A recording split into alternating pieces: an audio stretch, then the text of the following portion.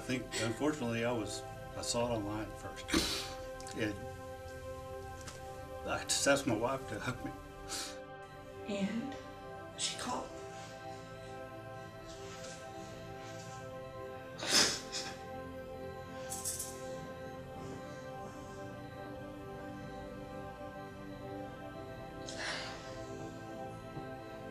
And told me that he had killed her. I'm hoping this is some sick joke. He said, I just saw Tara post something, and Ashleigh's gone.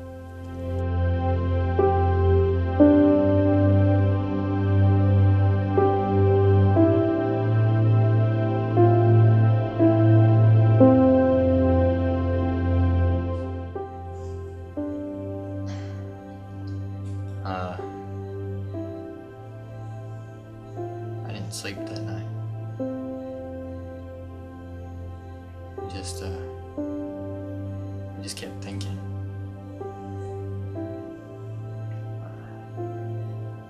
For some reason, I thought I should have been there.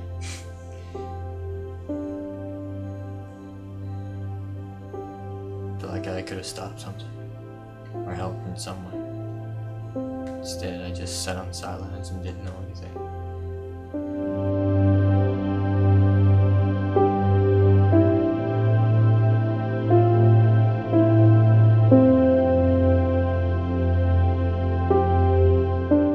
She was a victim that created a voice.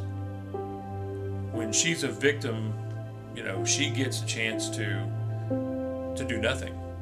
She can't do anything.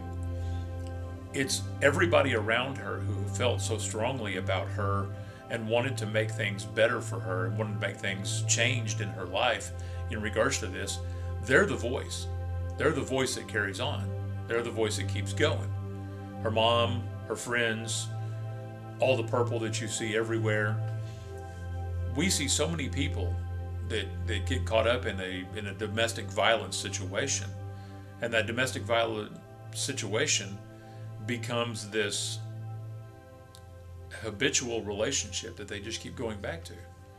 And until you break that cycle, what else are you going to do? That's all you know. That's your familiar land. And we've got to make people understand that they've got to break that habit. They've got to get away from that situation. There's no excuse at all for any kind of abuse in any kind of situation, especially a relationship, especially a marriage.